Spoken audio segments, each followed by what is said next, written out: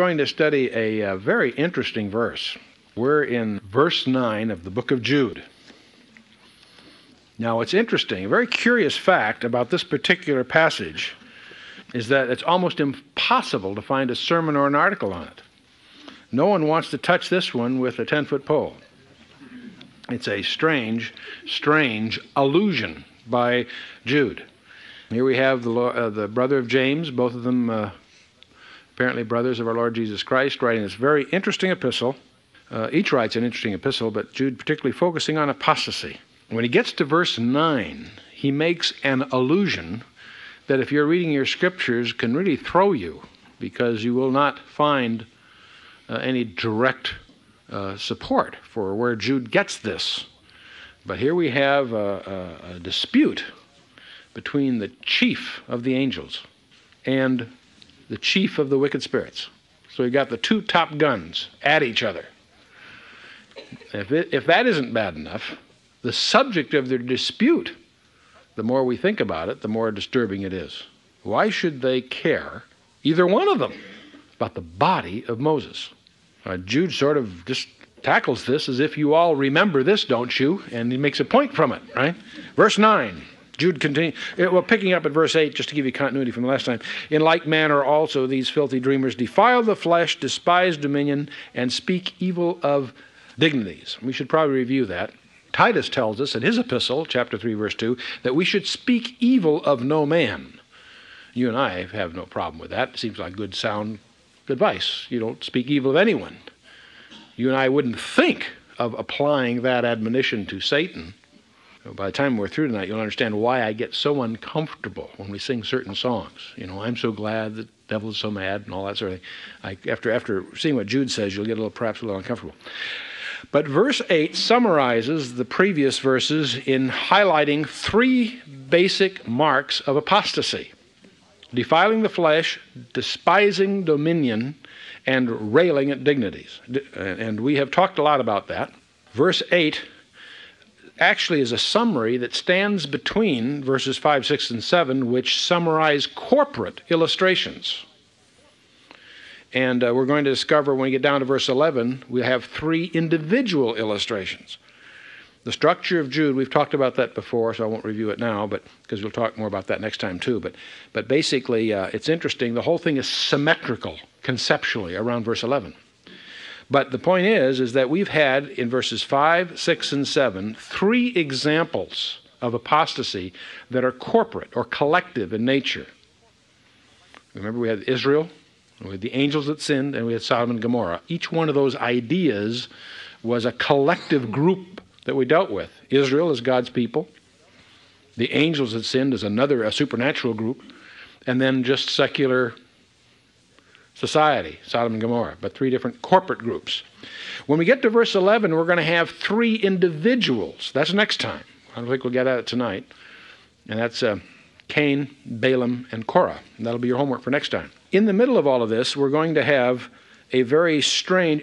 also, we have three marks: defiling the flesh, despising dominion, and railing at dignities. We've talked a lot about that. Defiling the flesh, we've talked a lot about that. We'll talk some more, so I won't get into that anymore tonight. Despising dominion, being iconoclastic, being rebellious at authority of whatever kind, is another mark of apostasy. But this railing at dignities is not only a mark of apostasy, it apparently is so important that it is distinguished from the other in having a special example so that we don't miss the point. And that's what verse 9 is all about. And as you recall, when Jude opens this thing, he indicated he was going to write just a general epistle, but he was compelled, he was pressured by the Holy Spirit to change his whole style. And so this whole thing is a response to tremendous pressure on the part of Jude by the Holy Spirit. So it's a very directed epistle, structurally, and the message and everything, every detail about it. And the Holy Spirit has singled out verse 9 as an additional example on this issue of railing at dignities.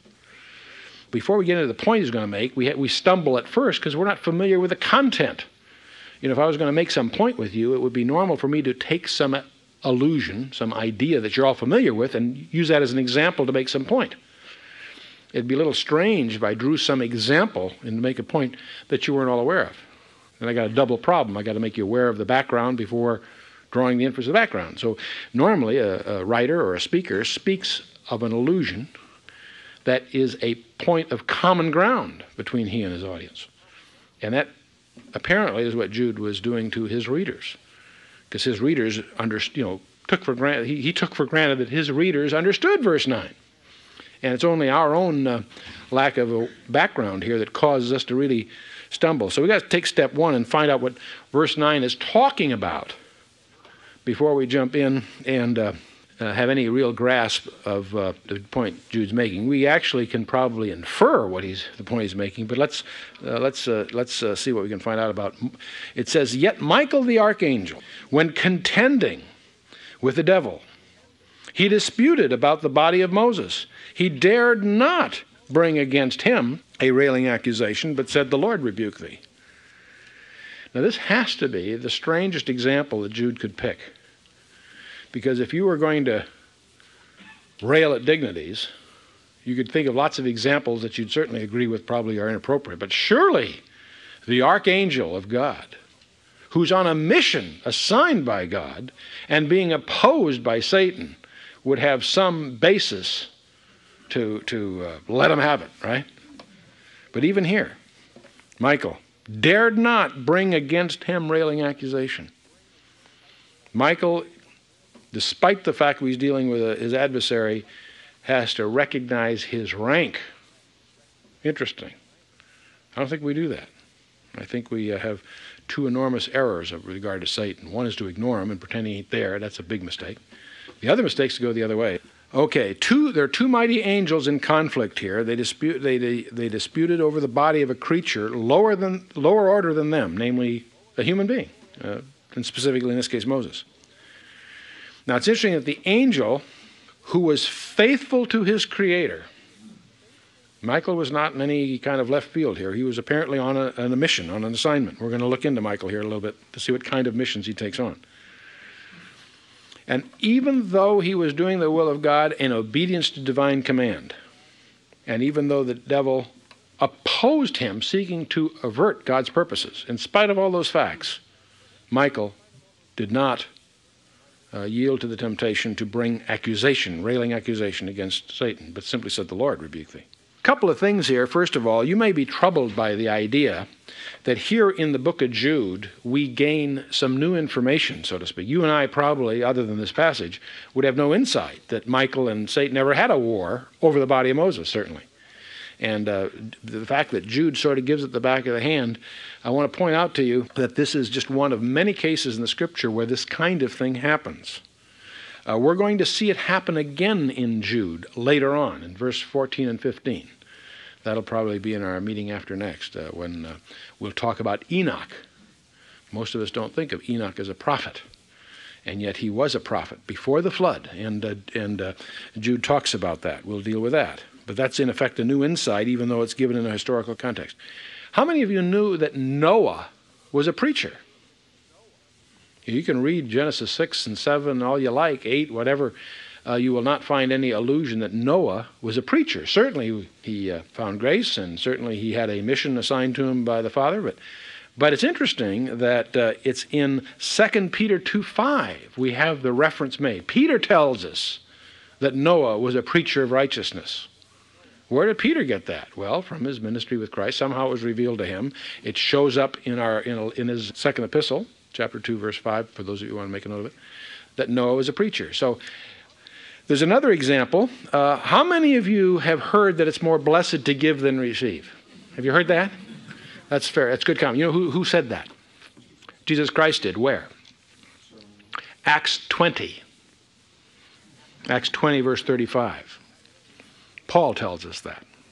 By the way, in his letter to 2 Timothy, Paul tells us something else. Do you remember when Moses was before Yul Brynner there and had the snakes and the two magicians turned their rods into snakes? Remember that? What were their names? Jannes and Jambres, right, exactly. You won't find that in the Torah. You won't find that in the 5 books of Moses. But you will find it in 2 Timothy 3:8. Paul, in writing to Timothy, mentions Jannes and Jambres, the two magicians that Moses confronted, that withstood Moses, is the way it's expressed. Where does that come from? Here again, it's a historical allusion that we get the insight, inspired by the Holy Spirit, in the epistles. Now, Elijah, do you remember under Ahab, there was drought for 3.5 years. And Elijah predicted it, and it was for 3.5 years, and it's a famous event in the ministry of Elijah during the days of King Ahab. But it isn't but for the epistle of James that we discover that it was a response to Elijah's prayers that they had the drought. We don't get that from, if you will, 1 Kings 17. We get that from the epistle of James. Now, incidentally, the Lord makes reference to the same incident in Luke chapter 4, verse 25. But the linking of the drought to Elijah's prayers is done by James in chapter 5, verse 17. So James apparently had the same kick that Jude did. That is, he would sort of mention things historical that you should know, and yet you won't find in the Old Testament. So I mention that so you won't be troubled by that. Another place, by the way, and we won't take the time tonight, but just so you get comfortable with these ideas, if you really want to understand a lot about Moses and Pharaoh and that whole bit, in addition to what you find in Exodus, I commend to you Acts 7, when Stephen is speaking before the Sanhedrin. Stephen will give you all kinds of insight into Abraham and to Moses that you won't get by digging through the Torah or the book of Genesis. Example, it's Stephen's remark that tells us that the Pharaoh at that time was not Egyptian. We get that from Isaiah if you know where to look, but it's very technical. The fact that Moses was learned in the wisdom of the Egyptians. We don't get that out of... Moses doesn't point that out for us in the 5 books of Moses, but Stephen tells that. Oh, that's all in Acts 7. So Acts 7 is a very interesting commentary of the Old Testament, and you could probably make a list of a lot of things that are revealed there that you would have a tough time unraveling in the Old Testament. So here Jude does the same thing. He gives us an insight of something that he presumes we know. Let's first of all approach this with what we do know about Michael and some of the issues here. Michael is, of course, the archangel. Incidentally, chief angel, it's always singular. There are not archangels, plural. There is one, uno. His name is Michael. Now, some people theorize that prior to his appointment, Satan may have had that role because of the anointed cherub remark in Isaiah 14. But the point is, in any case, at this stage, Michael is the singular archangel, only one. His name means he who is like unto God. That's what the word Michael means. It's a very, very high name. Those of you that may carry the name Michael have a very proud name, very exciting name. It's interesting that Michael's name is the opposite of Satan, which is adversary. Now, the first reference to Michael is in Daniel chapter 10. And just to refresh your memory, we won't take the time to go there, because if we do, we'll spend too much time on it probably. But in Daniel chapter 10, you might make a note of that. It's one of the spookiest chapters in the Scripture. Daniel is led to fast. He's praying and fasting for 21 days. And at the end of 21 days, he gets a visit. Or maybe we should look at it because it's important. It's too good to ignore, and yet if I do it from memory, I'll probably screw it up. So let's skim through here. In Daniel chapter 10, it opens up in the 3rd year of Cyrus, the king of Persia. He is in prayer, and he was in mourning, that is in sackcloth and ashes and fasting and so forth, for 3 full weeks. And it describes that. He gets visited, verse 10 on. Behold, a hand touched me, and I sat on my knees, upon my palms and my hands, and so forth. He says, O Daniel, a man greatly beloved, understand the words I speak to thee, and stand upright, for unto thee am I now sent. He says, fear not, Daniel, for from the first day that thou didst set thine heart to understand and to chasten thyself unto God, thy words were heard, and I am come for thy words. In other words, he was dispatched to see Daniel 21 days ago, and he was held up. Verse 13, the prince of the kingdom of Persia withstood me 21 days. Now, the prince here is not the king of Persia, i.e. Darius or Cyrus or whatever. This is a spiritual prince, behind the scenes, an invisible power that was obstructing this messenger on his way to Daniel. Now, this is one of those glimpses that gives you creeps, because you're going to, before the chapter's over, you're going to discover there's apparently a prince of this type behind every major government, every major era, every major. There was is there a prince of the United States? Apparently. And we infer that. We don't know that. We infer that from the whole structure here. But it's interesting that this prince is one of Satan's emissaries, the ruler of the darkness, the ruler of this world, if you will. He said, withstood me 120 days. But what allowed this messenger to make it through this battle? He says, but lo, Michael, and it says one of the chief princes. That's not correct. It's the first of the chief princes. The translation's unfortunate. He is the singular senior of the chief princes. See, again, the word prince here is implying an angel. There's an opposing angel, one that's focusing on Persia. But Michael, one of the chief prince, came to help me, and I remained there with the kings of Persia. And then he comes, and he's going to go on, and then he's going to explain how he's going to give Daniel a series of visions. In fact, chapters 11 and 12 are really the result of this visit. But he goes on here before the chapter ends here. Verse 19, O man greatly beloved, fear not, peace unto thee, be strong, yea, be strong. And when he had spoken unto me, I was strengthened, Daniel says. And let my Lord speak, thou hast strengthened me. And verse 20, then said he, knowest thou why I come unto thee? And now will I return to fight the prince of Persia. And when I am gone forth, lo, the prince of Greece shall come. Many years after Persia, the next major empire was the Greek Empire. And here already we see a prince of Greece is going to rise to power. Verse 21, the last verse of the chapter. But I will show thee that which is noted in the scripture of truth, and there is none that holdeth with me in these things but Michael, your prince. Now here we see Michael introduced first time by name as the chief, the first of the chief princes, and his specific identity is Daniel, he's your prince. Daniel personally, not exactly. We'll discover as we learn about Michael that he appears to have the mission to fight for God's people collectively, specifically the nation Israel. You almost always see him associated with Israel. Another angel that goes by name is Gabriel. And you'll notice if you study Gabriel carefully that his role is almost always messianic. Gabriel showed up in Daniel 9 to give him the 70-week prophecy, but that was messianic. Gabriel shows up with Mary that we're celebrating at the Christmas season. That's Gabriel. Again, his mission is messianic. That's the main idea is there. Now, another place that you see an image of Michael, a very important passage, is Revelation chapter 12.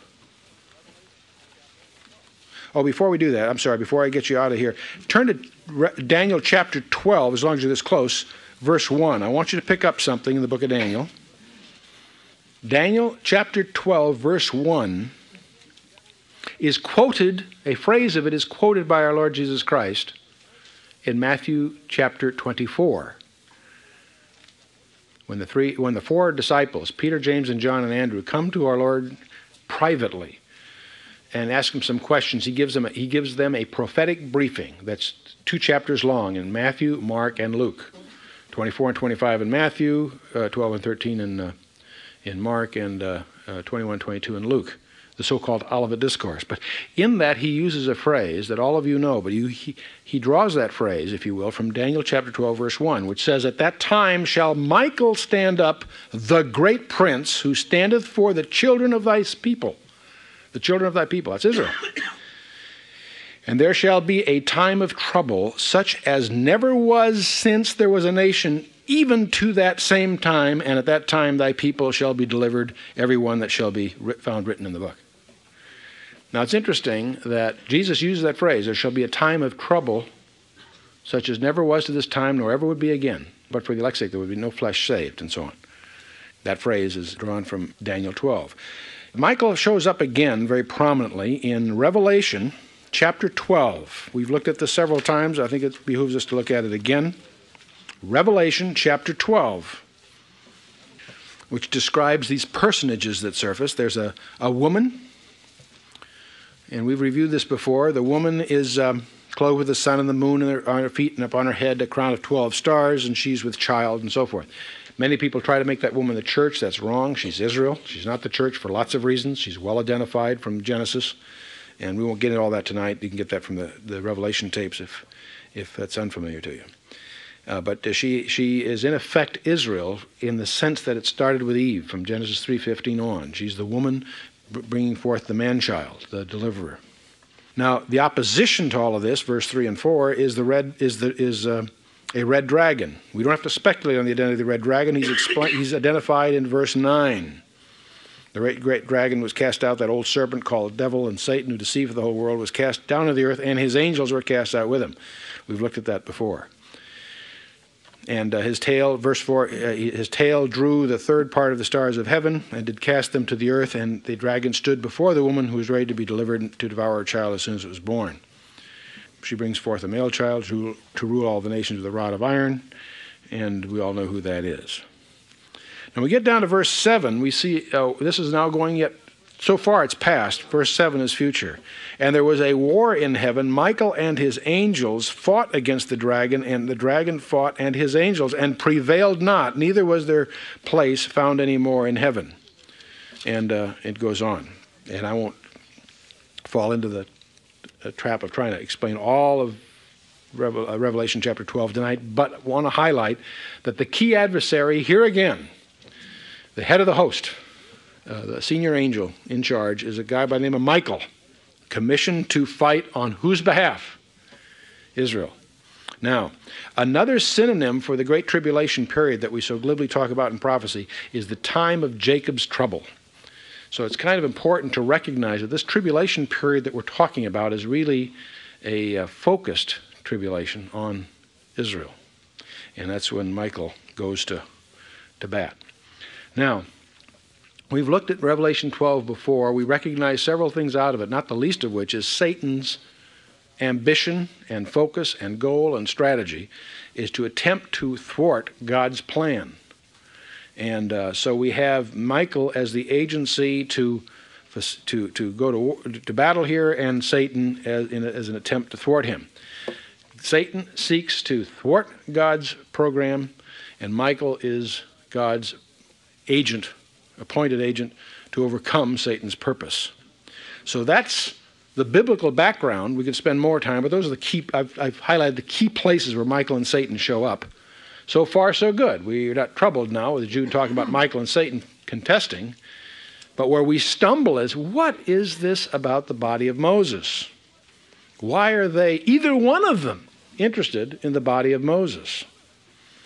There are over 500 Old Testament references to Moses, but only one reference to his body. And so you say, what on earth is going on? Well, the first place to start, I guess, is to turn to that reference, which is Deuteronomy 34. It's almost at the end of the book of Deuteronomy, and it shows up in verses 5 and 6. There's a preamble. We'll look at this a little bit, but Moses is scheduled to die. Moses has his ministry interrupted, and he does not get to go into the promised land because of the children of Israel listening to the 10 spies back in Kadesh Barnea. They didn't listen to Joshua and Caleb, who had the good report. They listened to the other 10. They lost their nerve. They didn't cross over when they had the opportunity. So God says, okay, you're going to wander in the wilderness for 38 years. Nominally 40, but precisely 38 years. And so it's at the end of that period, but Moses, and we're going to examine that in a minute for other reasons, Moses blows his mission. He doesn't do what God tells him, and God puts him in the penalty box, has him superseded by Joshua. Moses is allowed up on the high hill, Mount Pisgah, or Nebo, it's the same area, to get up there and see, look over the Jordan and see the promised land from a distance. He can see the promised land, but he's not allowed to enter it. And he dies. And this is what's recorded here, verses 5 and 6. Now, there's all kinds of scholastic debate. Did Moses write this prophetically, or did some other scribe add it to the... here it's in the 5 books of Moses. I thought he died. Well, if you really need to talk about, if you're trying to reach to create problems, either way, if you did it, I have no problem that Moses wrote this by inspiration before it happened. That's an approach. Or some faithful scribe added this as an appendage. I can't make a big thing one way or the other. I'm not going to get into that debate. But the point is, in verse 5, it says, "So Moses, the servant of the Lord, died there in the land of Moab." This is across the Jordan. It's on the east side. In the land of Moab, according to the word of the Lord. In other words, the Lord had said this was going to happen earlier. "And he buried him." Who buried Moses? God did. Now, right away, that gets your attention. I'm always interested when God personally does it without going through an agent of some. I love you like Noah's Ark. Who closed the door on Noah's Ark? Noah didn't. God did. I love that because I always like to ask the question, could Noah have gotten out? I don't think so. And I make a big thing on eternal security out of that. If you want flaky grounds, that's as flaky.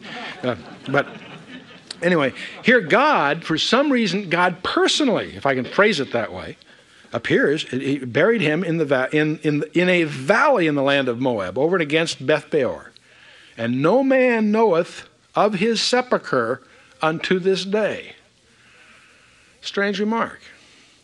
God personally takes care of Moses' body, buries it. The sepulchre is a secret. It's not on the mountain, it's at the valley, at the base of the mountain, presumably, somewhere around there. Moses was 120 years old when he died. His eye was not dim, nor his natural force abated. And so on. "And the children of Israel wept for Moses in the plains of Moab 30 days. So the days of weeping and mourning for Moses were ended." And then it goes on, Joshua takes over, and that leads us into the book of Joshua, and on it goes. And they cross over and they go into the conquest, of the land. But Moses didn't. Now, from this singular passage, there's all kinds of traditions.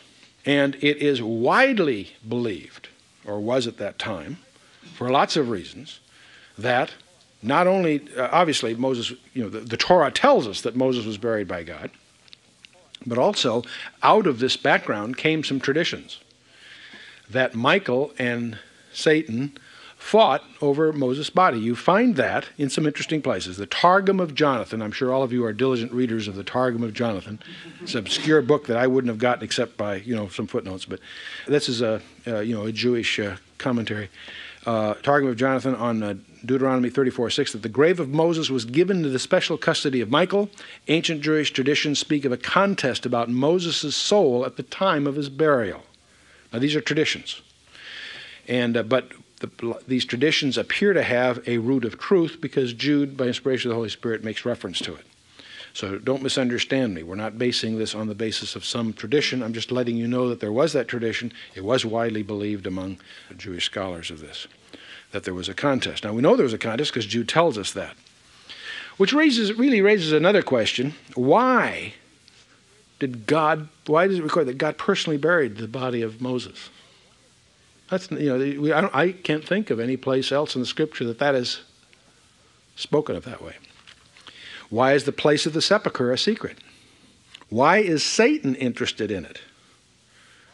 Now we know he's cursed. His food is what?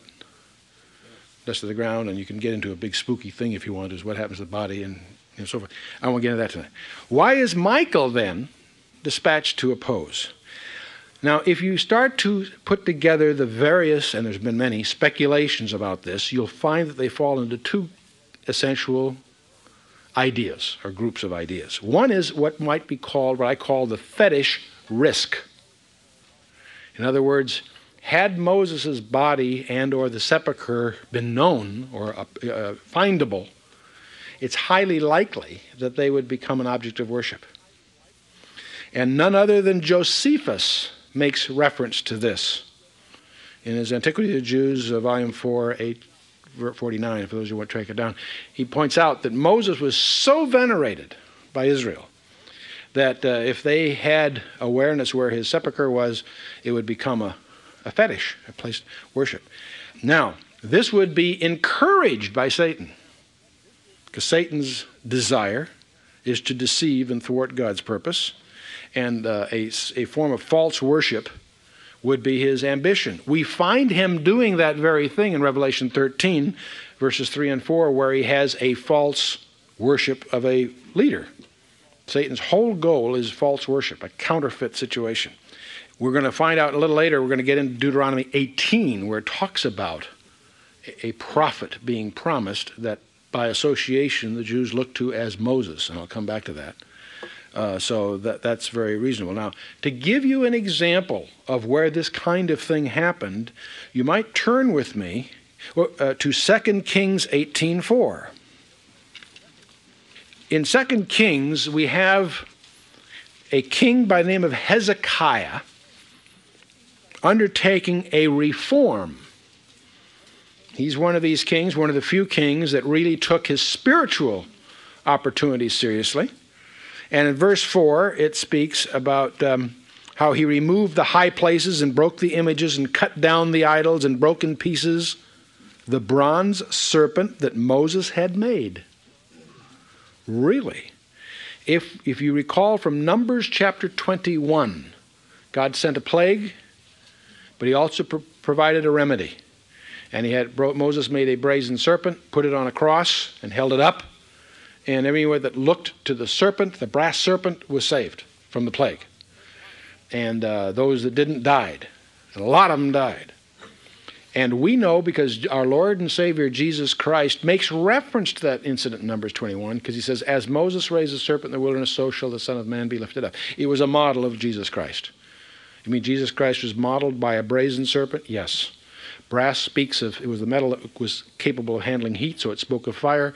Brass is a Levitical symbol of judgment. And of course, the serpent of sin. So sin being judged is a model of Jesus Christ. Jesus Christ was made sin. That's exactly what the epistles, Paul tells us in his epistles. He was made sin for you and I. A hard idea to get across. Now, whatever happened to that brass serpent? It served a purpose in the wilderness. Plague went away, everybody got healed. What happened to the serpent? They saved it. 690 years later, they're worshiping it as an idol. So that Hezekiah has to put an end to it. It says that he broke in pieces the bronze serpent that Moses had made. For unto those days the children of Israel did burn incense to it. And he called it Nehushtan, brazen. So that's an example how some of these things can become fetishes. The Shroud of Turin is an example. Poor example, perhaps. Noah's Ark. They're finding bits and pieces of it, and they become big deals, you know. So that's one theory. You can build a whole case on that. But there's another idea that I'd like to share with you, and that why is his body relevant? And that is because I personally believe there's a future role for it. And that role for it, you can say, gee, well, it's a resurrection body. Yes, I guess so, but I don't pretend to understand the physics of what's involved, and God seems to have felt it important enough that he took care of it. I'd like to talk about two ministries in the Old Testament that were interrupted, that were incomplete. First of all, if we go to John chapter 1, we have the story of John the Baptist. And we discover that John the Baptist had quite an active ministry, so much so that the temple heavies sent out a delegation out to the desert to find out what was going on. And in John chapter 1, in verse 19, it says, this is the witness of John, that the Jews, that means the leadership of the Jews, sent priests and Levites from Jerusalem to ask him, who are you? Now, you'll discover there's three people they thought he might be, and he was none of these three. He says, I am not the Christ. John the Baptist did not make any pretense of being a Messiah. He made that clear right up front. Verse 21. They ask him then, what then? Art thou Elijah? What a strange question.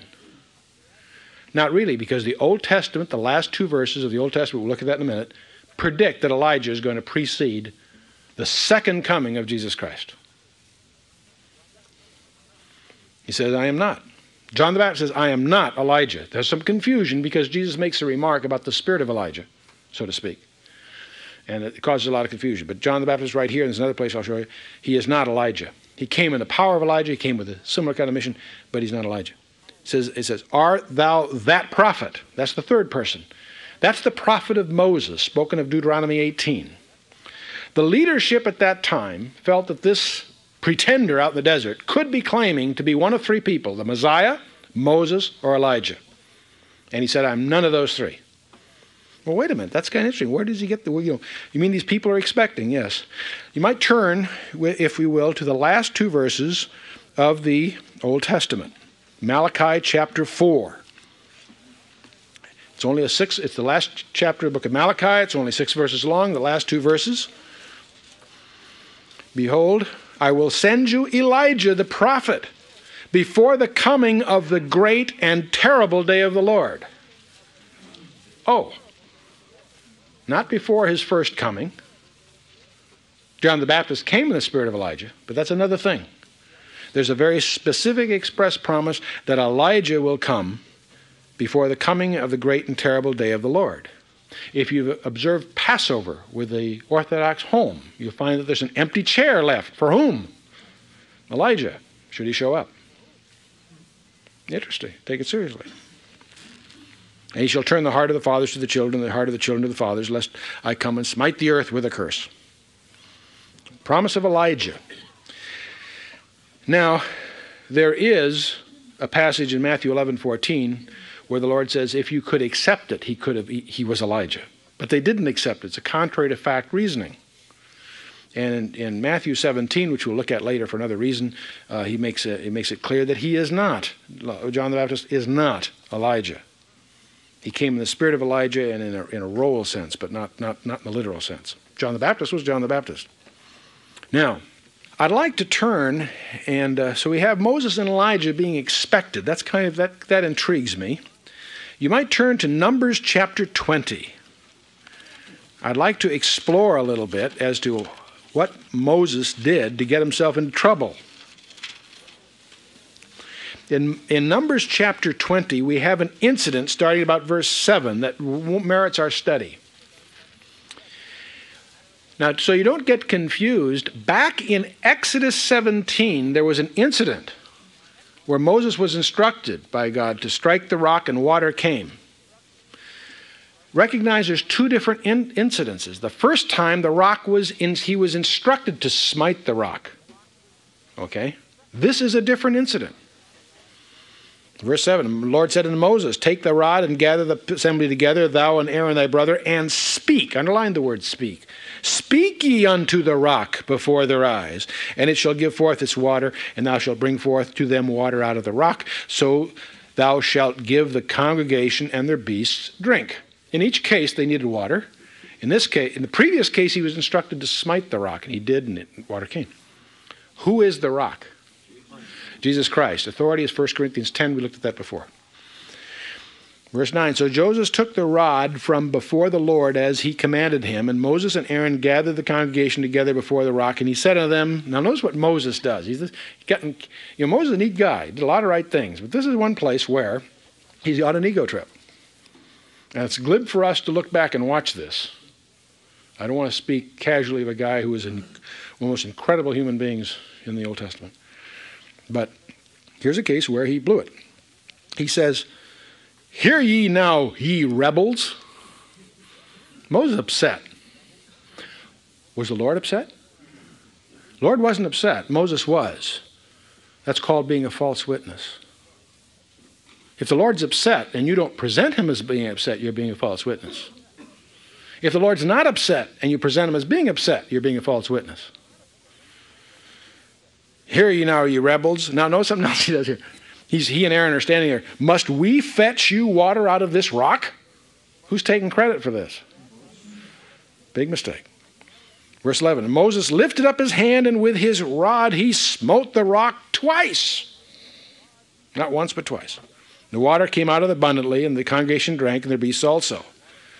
Now, if you're reading this far in the story, you don't probably pick up the fact that this is really 180 degrees out of step with what God intended Moses to do. God was upset with the people. Moses was. Notice what happens in verse 12. It's a very important verse. And the Lord spoke unto Moses and Aaron, says, because ye believed me not to sanctify me in the eyes of the children of Israel, therefore ye shall not bring this congregation into the land which I have given them. Moses is going on the penalty box. A heavy penalty, too. He's over. He's through. Out of the game. Call time. Send in a substitute. This is the water of Meribah, because the children of Israel strove with the Lord, and he sanctified of them. And this is where Moses' ministry is over. lest you think that that's Chuck Missler's interpretation, turn to Deuteronomy 3. Deuteronomy chapter 3, verse 26. Moses here is telling what's going on. This is from his own lips. It starts verse 23, but I besought the Lord at that time, saying, O Lord God, thou hast begun to show thy servant thy greatness and thy mighty hand, for what God is there in heaven and earth who can do according to thy works, according to thy might? I pray thee, let me go over and see the good land that is beyond the Jordan, that goodly mountain and Lebanon. He's speaking in verse 26. Notice what Moses is saying about this. But the Lord was angry with me for your sakes, and would not hear me. And the Lord said unto me, let it suffice thee, speak no more unto me of this matter. Enough's enough, Moses. Get thee into the top of Pisgah, and lift up thine eyes westward and northward and southward and eastward, and behold it with thine eyes, for thou shalt not go over this Jordan.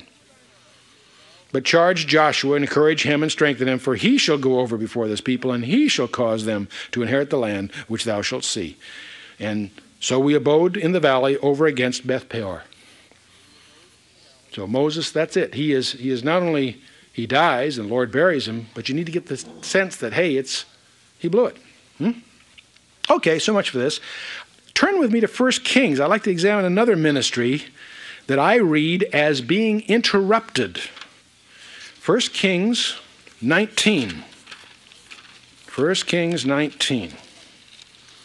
Now we all love 1 Kings 18. That's Carmel. Elijah challenges the priests of Baal. We all know the story. Big, incredible success.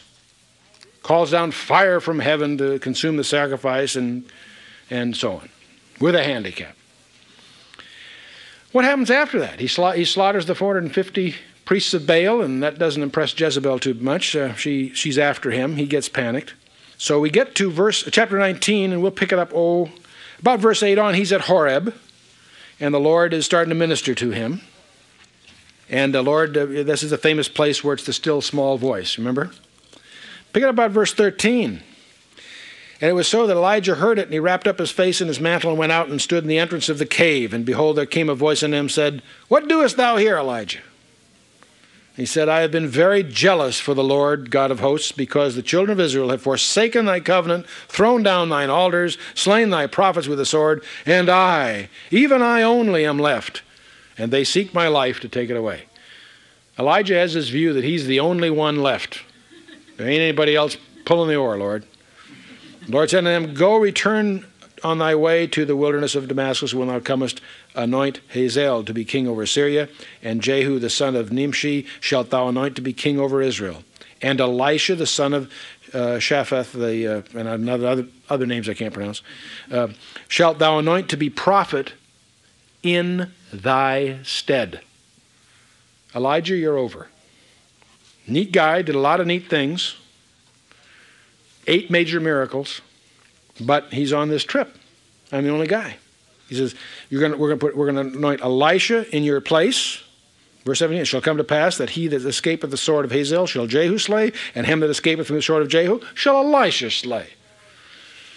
Yet have I left me 7,000 in Israel, all the knees which have not bowed to Baal, even every mouth that has not kissed him. In other words, Elijah, you're not alone. I got 7,000 back there. So where are we placing you, Elijah? You don't normally get this tone here, but I'm going to suggest to you that there's some sense, even though the Lord is ministering to Elijah at Horeb, it's my personal view that it's also a penalty box. Now I want you to notice something else. Turn to 2 Kings 2. We move on a few chapters here. And we get to 2 Kings chapter 2. And by now Elisha is ready for the job. Elisha wants to take on Elijah's role. Chapter 2, verse 1, came to pass when the Lord would take Elijah into heaven by a whirlwind, where this is coming. In other words, Elijah's going to be caught up into heaven, right? He's not going to die. He's going to have a very special deal here.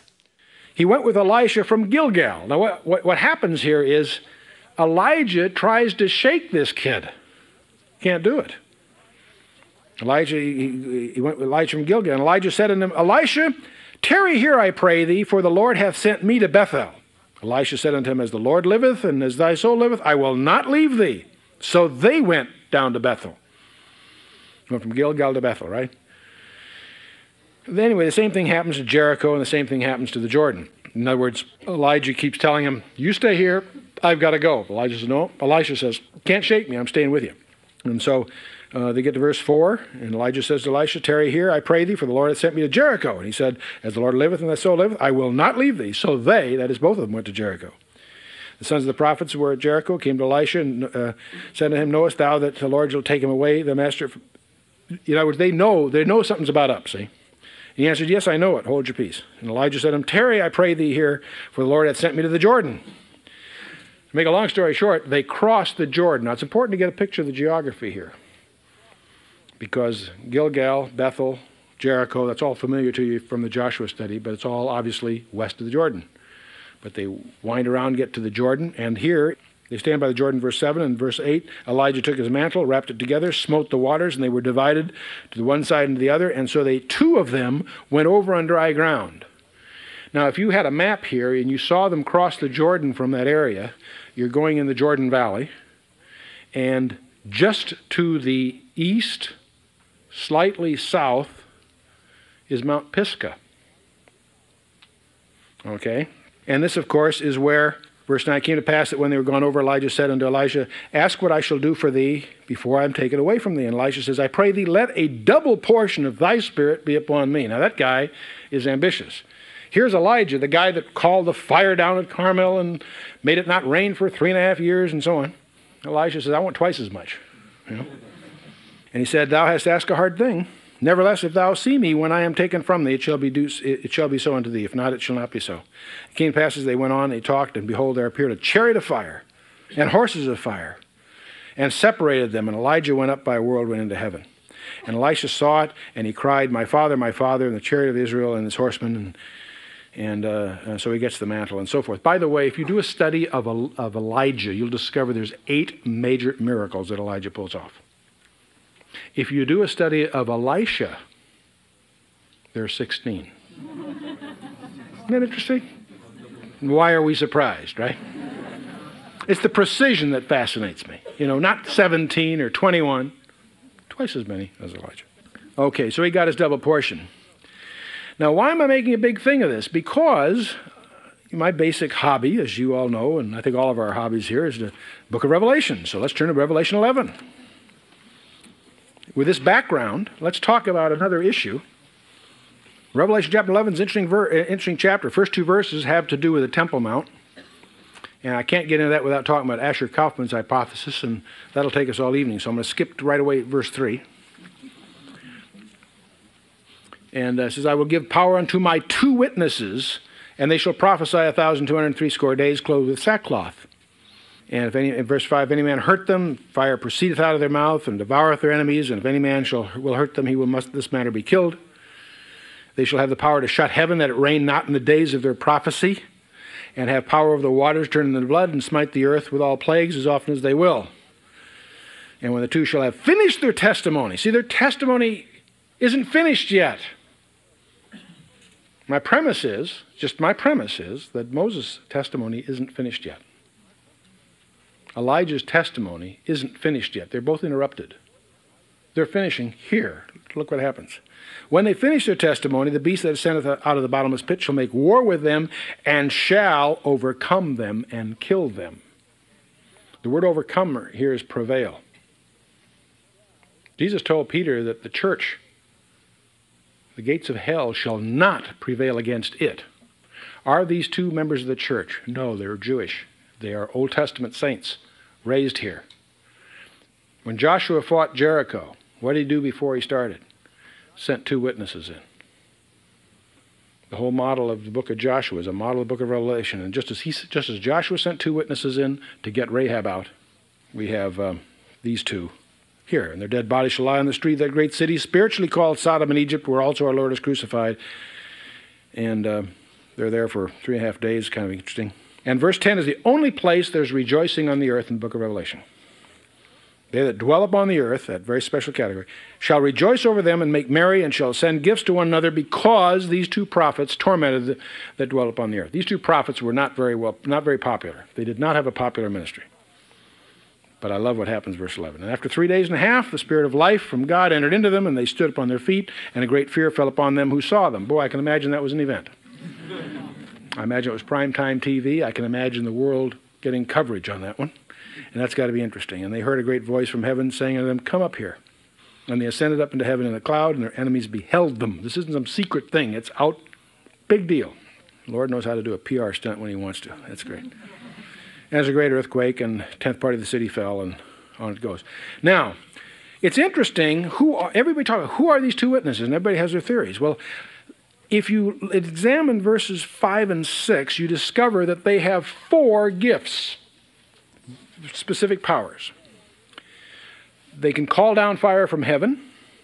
They can shut the heavens so that it does not rain. They can turn water into blood and call all manner of plagues down. Well, it's kind of interesting. If you study about calling fire down from heaven, there's one guy in the Old Testament who did it 3 times. A guy by the name of Elijah. Did it at Mount Carmel quite impressively. And he did it twice again. Well, I won't take the time now because the time may be getting short, but 2 Kings chapter 1. Twice they send 50 guys there to come, and he brings down fire, consumes 50 guys. They send another 50. Finally, he agrees to come, but he causes him a little attrition before that happens. The second thing Elijah is famous for is that he shut the heavens so it would not rain. Now it says here that he's going to do it again, that they have the power to shut heaven that it rain not in the days of their prophecy. How long is their prophecy? Back in verse 1, 1,260 days. That's 3.5 years. How long was it that Elijah shut the heavens in the days of Ahab? 3.5 years. How do we know? Because James tells us and our Lord tells us in Luke 4. Twice in the New Testament, by 2 witnesses, it's confirmed. It's not only that he did it, but he did it for what I think is a very interesting period of time.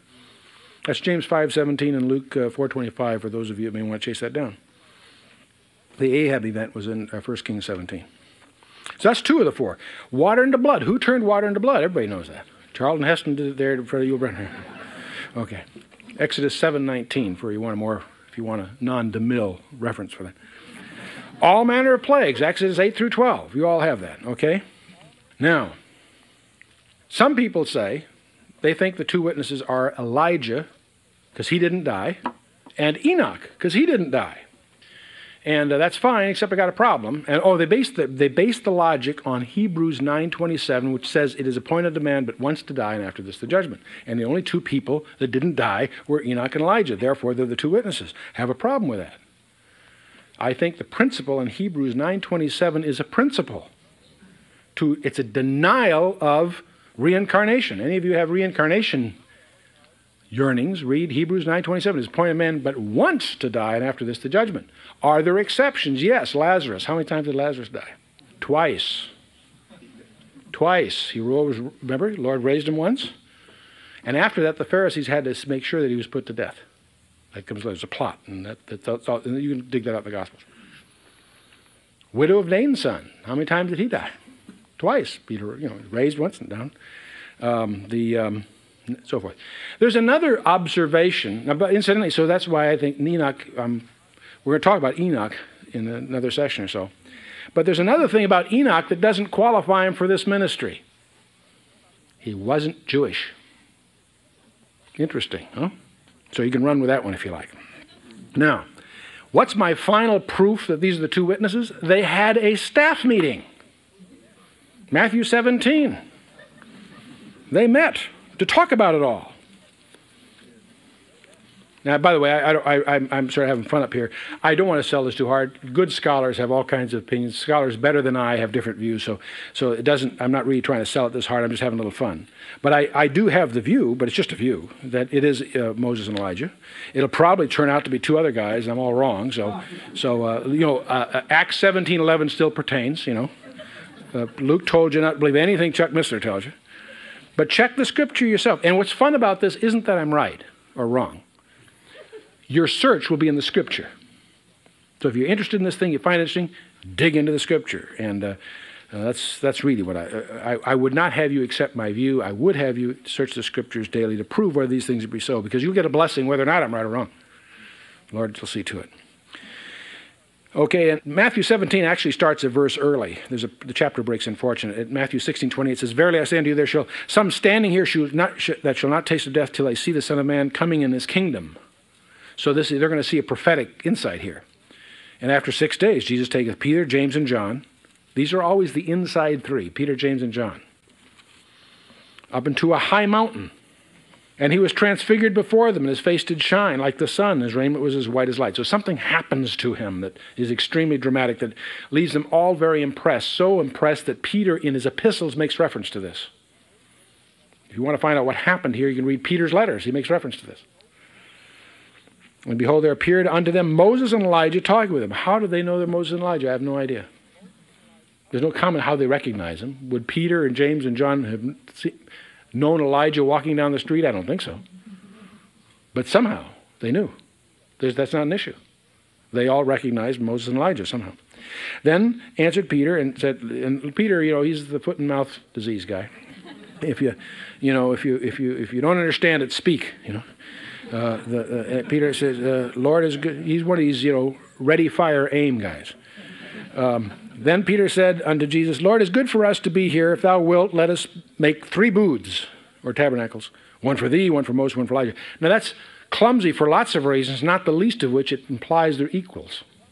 And that's where he's really got a faux pas here. "While he spoke, behold, a bright cloud overshadowed them, and behold, a voice out of the cloud." What's the cloud? The Shekinah glory, right? "Said, This is my beloved Son, in whom I'm well pleased. Hear ye him." So he made, he got rank pulled on him there a little bit. What's interesting about this is, if we turn to Luke 9:31, and maybe we should do that. Keep your place here because we'll come back to this, but Luke 9:31 is a reference to this. The Matthew reference is full, but it misses a few subtle things. In Luke 9:30 says, "Behold, the two talked with him." It's the parallel account in Luke of the transfiguration. The 2 men talked to him, Moses and Elijah, right?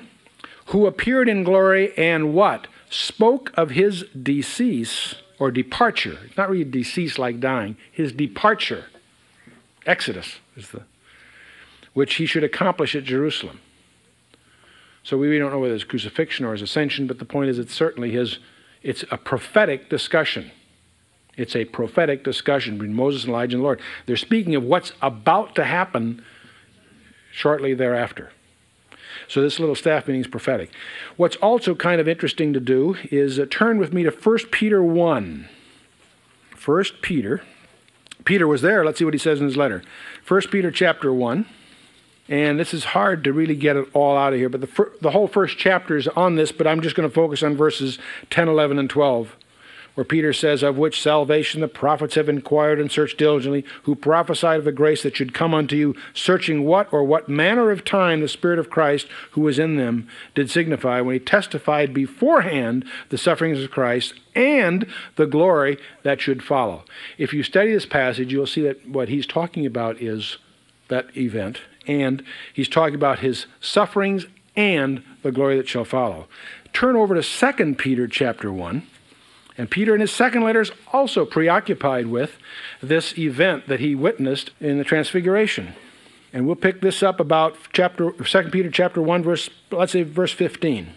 "Moreover, I will endeavor," Peter says, "that ye may be able after my decease to have these things always in remembrance. For we have not followed cunningly devised fables, when we made known unto you the power and coming of our Lord Jesus Christ." That's the point he's talking about, the second coming. "But were eyewitnesses of his majesty. For he received from God the Father honor and glory, when there came such a voice to him with the excellent glory, This is my beloved Son, in whom I am well pleased." What's Peter talking about? His baptism at the Jordan? No, he's talking about the Transfiguration. "And this voice which came from heaven we heard when we were with him in the holy mount." So my point is not only did Moses and Elijah appear with Christ at the Transfiguration, the discussion had to do with the second coming. That's why I see them as having a relationship. Now I'm going to now share with you, since this is, I used to love to share this because I thought it was speculative. At this point, I'm so convinced of it, I think it's solid. I have to go out a little bit further. I'm indebted to a friend of mine, so I'm going to label what I'm about to share with you, because it's not original with me, as the Wetmore hypothesis, okay? So if it's right, I'll be glad to take credit for it, but if it's wrong, we'll blame Doug for it. He pointed out to me an interesting idea, because where was Moses buried? At the foot of Mount Pisgah. Where was Elijah taken up by the whirlwind? In the valley that's before Mount Pisgah. Is it possible that the Mount Transfiguration isn't up in Galilee where the tourist guides always point? It's Mount Pisgah. Is it possible that this staff meeting took place with our Lord on the very mountain that Moses saw last, and that Elijah was there last? And they're meeting with the Lord there. And how interesting it is, remember I told you to keep your place in Matthew 17? I hope you did. Because it's in Matthew 17, after the transfiguration, that the Lord says in verse 20, Jesus said unto them, they have an incident where they're very powerless, and he has to take care of it. And they asked him privately, they came to privately, why couldn't we not cast out this particular situation?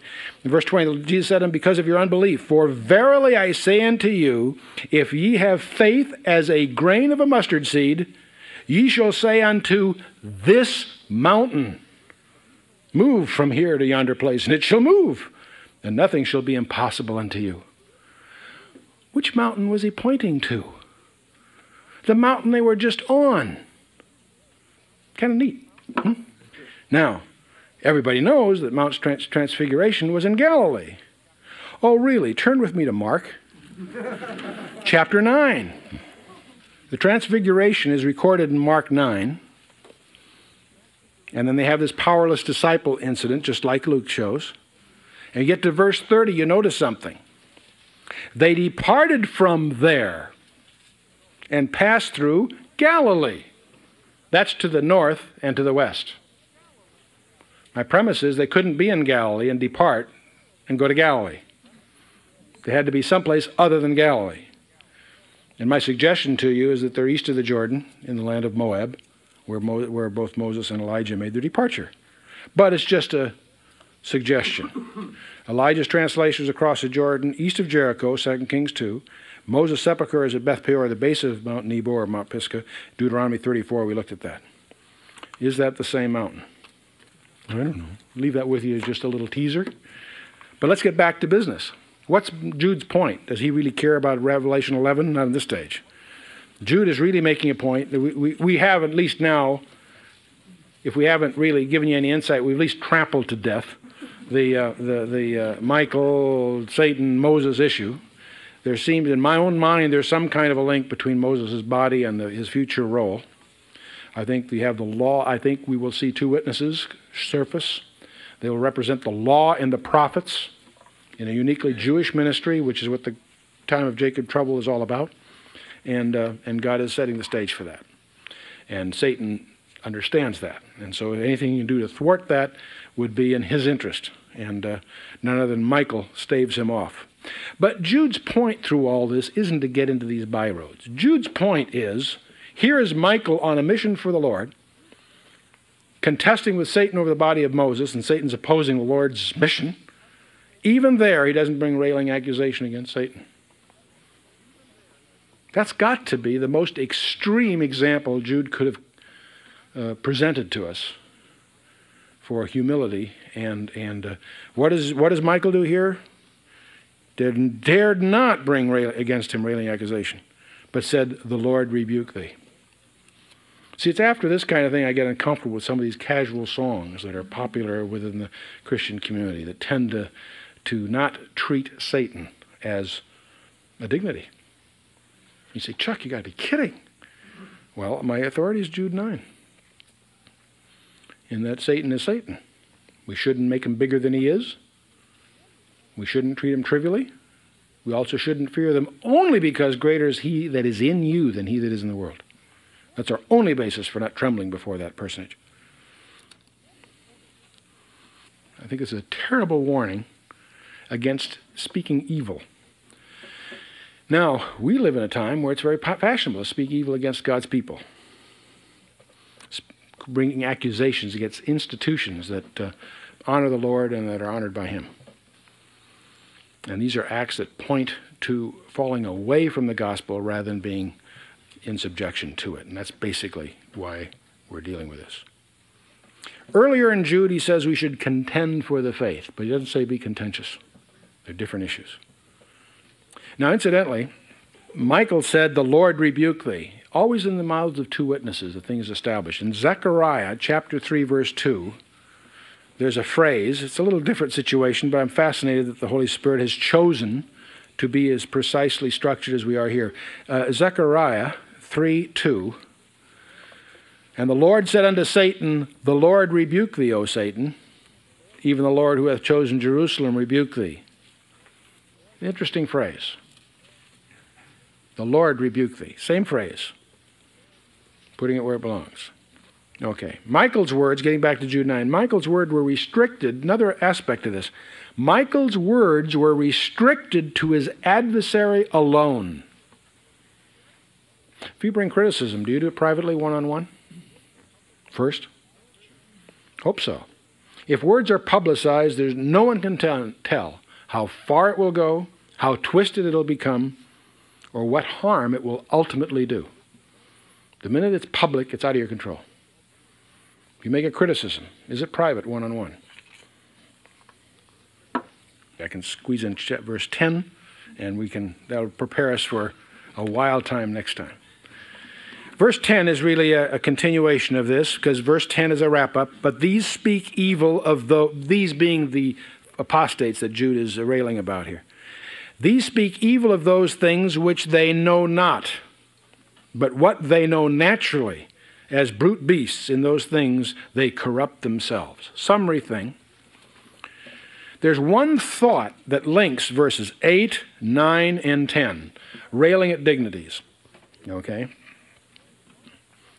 We have the archangel who was dealing with Satan himself, possessing a more perfect knowledge than ours, who dared not speak in judgment. These guys rail at whatsoever things they know not. An apostate does not hesitate to speak out in condemnation concerning matters which he does not know enough to make him a judge over others. The word rail, by the way, we speak railing at dignities. The Greek word is blasphemeo, transliterates blaspheme. That's what the word rail means. It means to vilify, speak reproachfully, to calumniate, to insult. Now these guys, it says they speak of things they know not. And we've already seen 1 Peter 3 and 2 Peter 2, so we'll take the time for that right now. Also in this verse, there are two words for knowing. The word oida, which is a deep, intimate knowledge, and the word episteo, which means perception by animal senses or faculties. Unreasoning beasts have a knowledge of the natural world, but not an understanding thereof. That's the premise. Only a superficial of any understanding. And so here we have, these speak evil of those things which they know not, they oida not. But what they know naturally, that is what they, episteo, they have the physics inside of a pet or something. Three marks of apostasy are here again. They defile and they're corrupted and so forth. So what Jude is saying is the apostate limits himself to mere natural knowledge, he rails at the truth, and finally perishes eternally at his own corruption. They speak evil of those things which they know not, and as brute beasts in those things they corrupt themselves. Well, that leaves us now. That's great. That sets me up, see, for next time. For verse 11, that is your assignment. Verse 11 structurally is the pivotal verse of the whole epistle. There's a downward acceleration that we've noticed here in terms of the three steps. And here we're going to find three examples.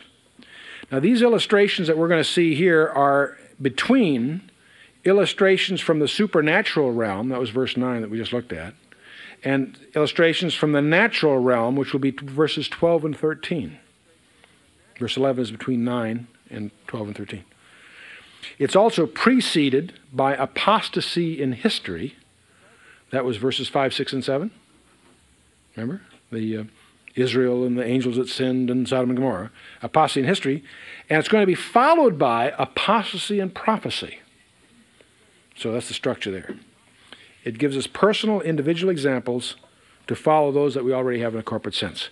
And that's going to involve 3 interesting studies.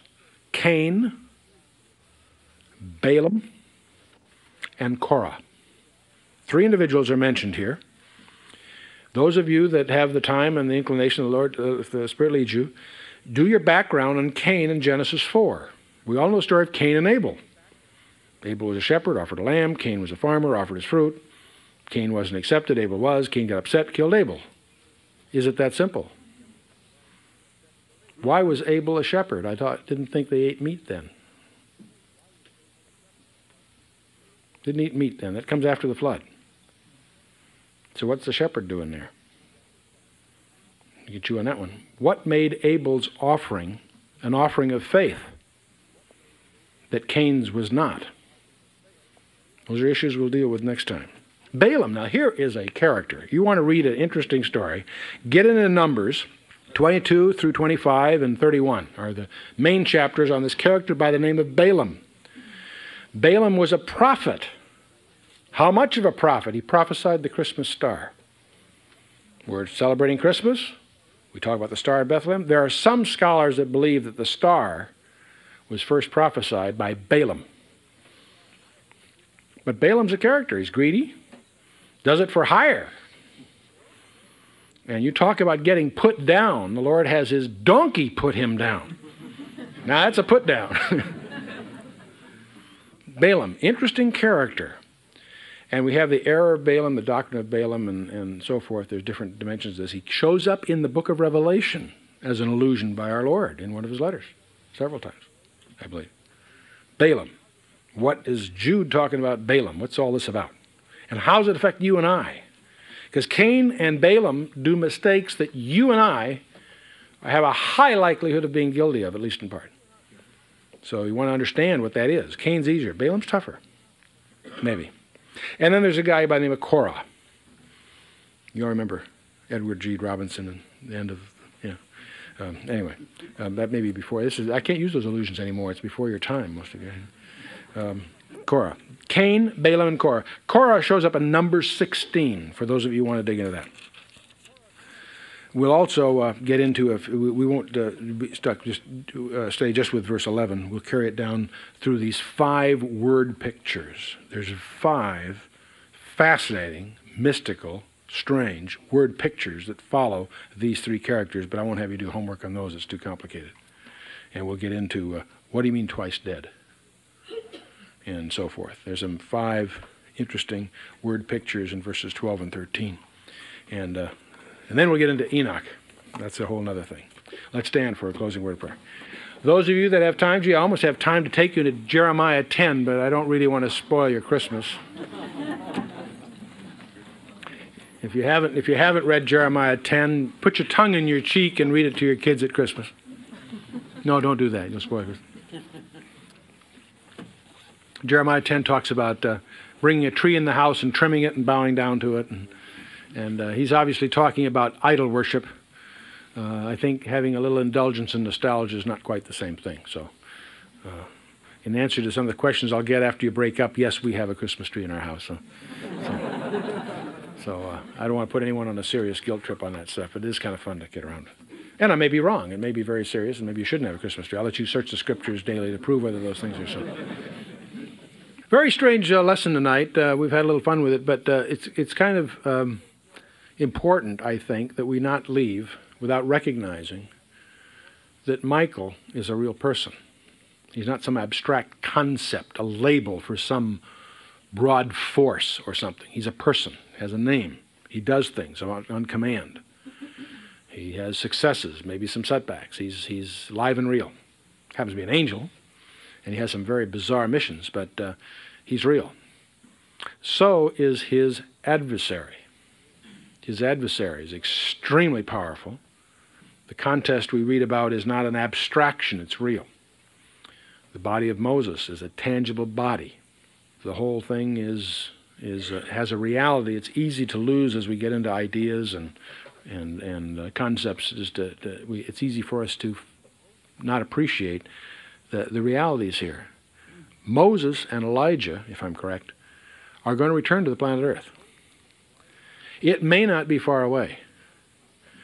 It may not be the day after tomorrow, but I have lots of reasons why I have a perception it won't be many decades. It's in the near-term horizon. The message that Jude has for us is, as we'll increasingly become aware, is an end-time message. Yes, he spoke about apostasy throughout the last 19 centuries of the church age. But his specific message, as we will see, especially when we get to Enoch, is for our day. And what you and I need to do is pray, get in the Word, and be extremely sensitive to what the Lord would speak to us individually about these times. Let's bow our hearts for a word of prayer. Father, we praise you that you loved us so much as to provide for our salvation and further to make available to us your insights about our predicament and where things are going. We thank you, Father, that greater is he that is in us than he that is in the world. We thank you, Father, by your supernatural power and by your grace and by your interest in us that you have provided this salvation for us. We thank you, too, that you have given us this instruction.